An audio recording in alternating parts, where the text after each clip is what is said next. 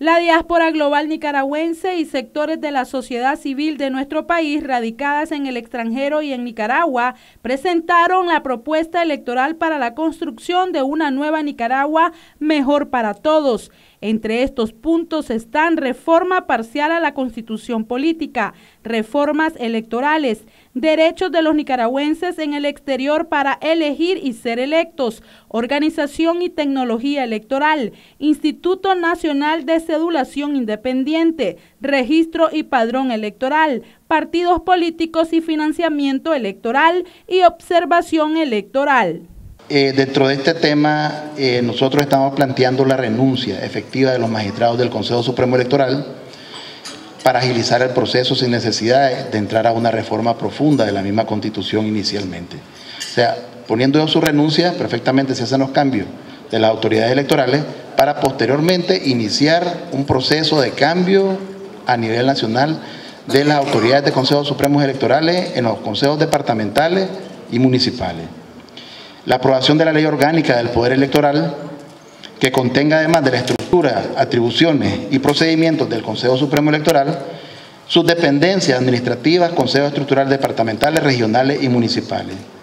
Disponer de la ley electoral, un sistema informatizado de todos los procesos y de los mecanismos que garanticen el uso de tecnología para la logística electoral, regulando con diversos sistemas que, dicho sea de paso, modernicen y agilicen la función.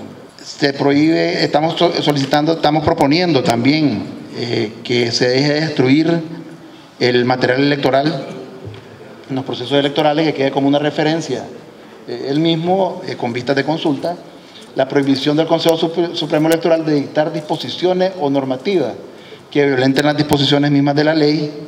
Ese es otro de los puntos los cuales de otra forma se están proponiendo. Esto es un resumen, ¿verdad?, lo que les estamos dando en este momento de lo que contiene el documento que se les aportó de la reforma, y al mismo tiempo creamos un mecanismo o proponemos un mecanismo de renuncia con vista a que se pueda iniciar este proceso.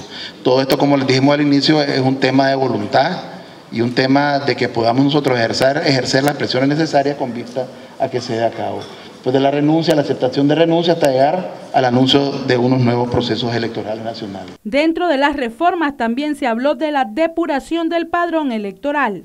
Auditar una auditoría integral al padrón electoral previo al proceso electoral con ejercicio de verificación y control y valoración si debe continuar permanente o hacer un ad hoc para las próximas elecciones. Eso se tendría que hacer una valoración técnica del mismo.